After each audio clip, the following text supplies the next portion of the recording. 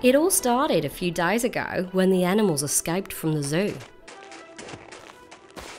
Wait for me! I was very worried as it was going dark and they would be very cold and hungry. Hello? Hello?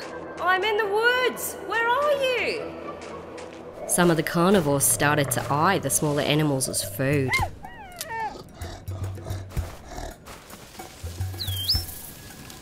But as it was veganuary, they decided not to pounce. The crocodile forgot it was veganuary. Thank goodness birds can fly. I'm thirsty. Don't worry, we'll find some water somewhere. Meanwhile, the seal and the penguins loved it.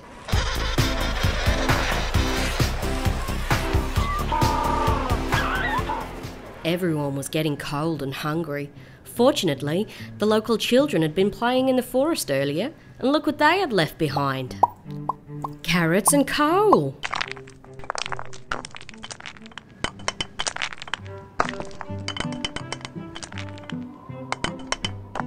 There was even an old pan.